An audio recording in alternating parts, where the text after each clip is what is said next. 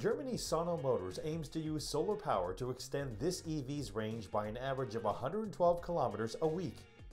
The Netherlands' Lightyear 1 claims the sun can add around 7 kilometers of range to a car each hour it's parked.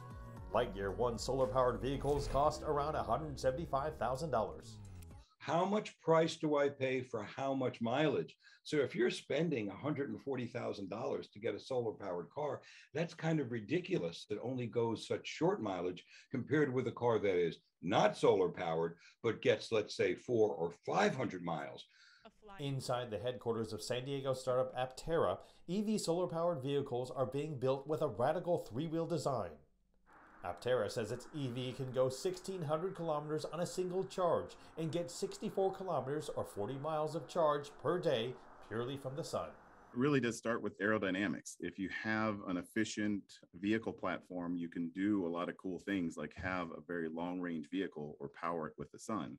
But if we try to put the same solar panel that's on the top of this vehicle onto, say, a Prius or a Tesla, you would get only 8 or 10 miles of solar charge range per day. Aptera recently formed a strategic partnership with Chinese automaker Chery to share its supply chain. Nobody has done what Aptera has been doing, which is utilizing the solar energy to charge the vehicle. For Asia Pacific, this is a really big deal. Over the past decade, the cost of solar panels has dropped dramatically. At the same time, solar cell efficiency has gone way up. Despite this, there are only a handful of solar-powered car makers at most.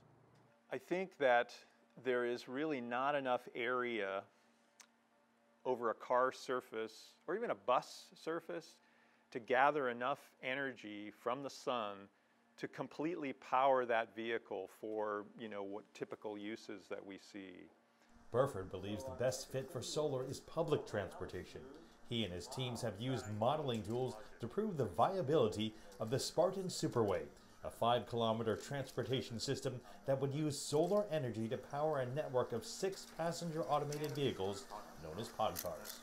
Because we have these captive guideways that are elevated above the roadway, and they're covered with a canopy that's somewhere around 7-8 meters wide over the whole length of this guideway and at the stations, it's feasible. We can collect enough energy to run the thing. But when fitting solar panels onto private vehicles, the form factor must change dramatically. There are 3 wheels, or a 4-wheel quadricycle, or a tricycle, but Americans don't buy these vehicles right now. When people think about this 3-wheeler, they think, oh, is this too unique for the marketplace? Is it too niche? But we've received pre-orders faster than, the Rivians and the Lucids of the world. We have over 17,000 orders for the vehicle today. Aptera aims to go into production at the end of the year. Mark New, CGTN, San Francisco.